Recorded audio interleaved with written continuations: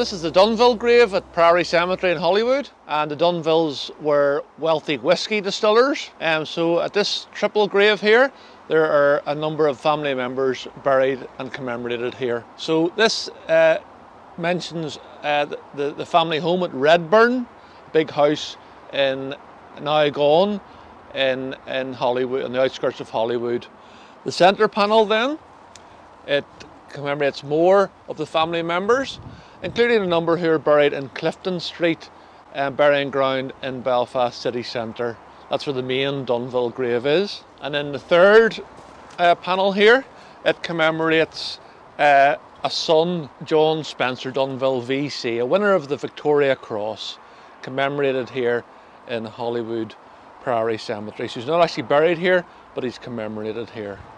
So that's the Dunvilles in Holywood Priory Cemetery.